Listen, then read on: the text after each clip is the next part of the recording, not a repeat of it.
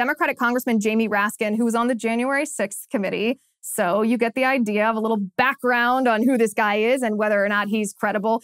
He parroted the exact same line that Joe Biden told us. What makes you a fascist? This is what he answered. So let's review what the former president said this week earlier. He said the 2020 election should be rerun or he should be reinstated in office, and that if reelected in 2024, he would provide apologies and full pardons to those charged and or convicted for storming the Capitol on January 6th. Evaluate that. Well, first, if he's saying that the election should be rerun, which is something he's been asserting from the beginning, that's totally outside of the Constitution. There's no procedure for the military just to seize the election machinery and run a new election, which is one of the things that his disgraced former National Security Advisor Michael Flynn was pushing, and we know was part of the January 6th plot. Look, more than 60 courts rejected every claim of electoral fraud and corruption, which Donald Trump advanced. He's had the benefit of more than 60 courts, including 8 courts where he appointed the judges to office. Look at all those claims, and they were all rejected. It was rejected in the states, and he lost the election.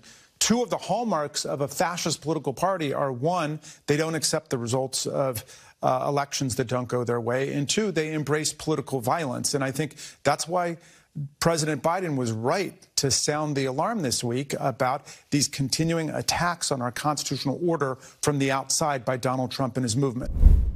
Okay, so he's a pretty smooth political talker, because what he does, what Jamie Raskin does rhetorically, is he pretends that one thing is the same as another thing when the two things are not actually comparable. So when Jamie Raskin says, well, you can't overturn the outcome of an election, that's not true. We have precedent in our country of the outcome of an election being overturned, of an election being redone because there was fraud that invalidated the results of that first election. The example here, and Democrats might find it pretty ironic here, but an example here is in North Carolina, there was a congressional election that was very recently, within the last 5 years, overturned because a Republican candidate for office engaged in illegal ballot harvesting.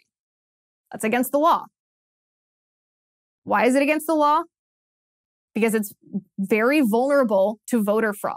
There was evidence in this case that the Republican candidate for Congress had not only engaged in this illegal act of ballot harvesting, which is collecting ballots of other people and dropping those ballots off at the polling place, but that the count or the tally of the votes that he had illegally collected and dropped off favored him to such an enormous proportion that it seemed very unlikely that he or someone around him hadn't tampered with those votes.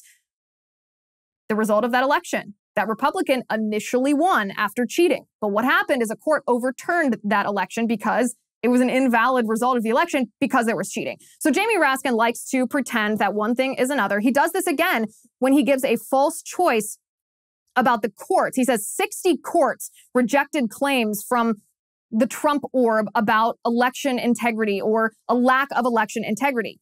What he doesn't mention is, yes, 60 courts did reject lawsuits related to the election because of terrible lawyers, because of arguments that weren't yet coherent, because we didn't know initially exactly how the Democrats had rigged the 2020 election. So, yes, it's true that courts rejected it, but that's not the same as saying a court meticulously combed through everything that we know now about what happened in 2020 and found, with the full breadth of evidence and no bias, that there was no problems with election integrity in 2020. Those are not the same thing at all. And Jamie Raskin knows this, right?